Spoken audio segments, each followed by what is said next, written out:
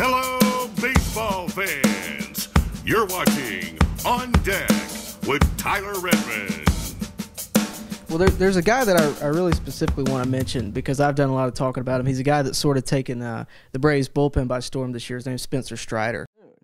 The one concern I have, and you could have, and you may have, about putting Spencer Strider in the starting rotation is that he is limited on the variety of pitches he throws. What I mean by that, Strider throws a four-seam fastball, a slider, and a changeup. He throws that fastball 70% of the time, that slider 27% of the time, and the changeup 3% of the time.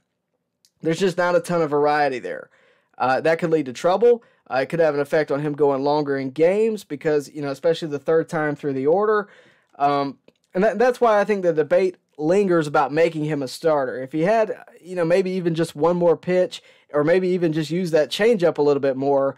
He throws 3 pitches, but right now it's really only 2 because he's relying solely on that fastball and the slider. He's been nasty, make no mistake about it, but you could have that concern. It could lead to issues down the road. As that being said, I'm more than happy to give him a shot in the rotation, even if it is only temporary. I don't care. Maybe he can develop some other pitches, in that spot. Maybe he can learn a thing or two. But I'll be honest with you, I think he could be successful at least for a short stint in the starting rotation. Again, I don't know how long it lasts. It may be that he only goes 4 innings in those starts. I don't know what the what the mindset is that the Braves have with him. He's a draft pick we picked up a couple years ago.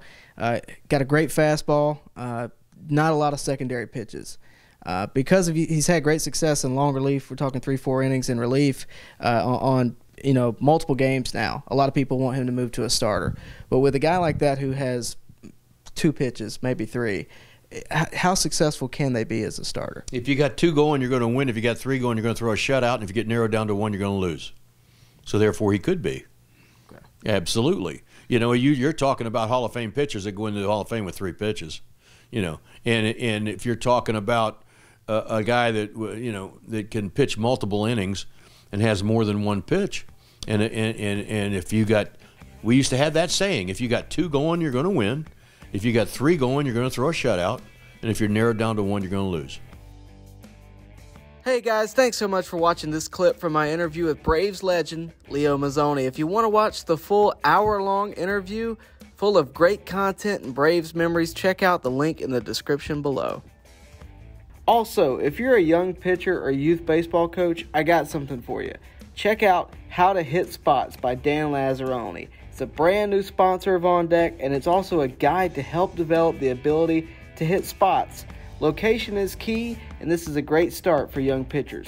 The link to get this book is also in the description below. Stay tuned for more right here at On Deck. Baseball fans, make sure you like and share this video and subscribe to this channel.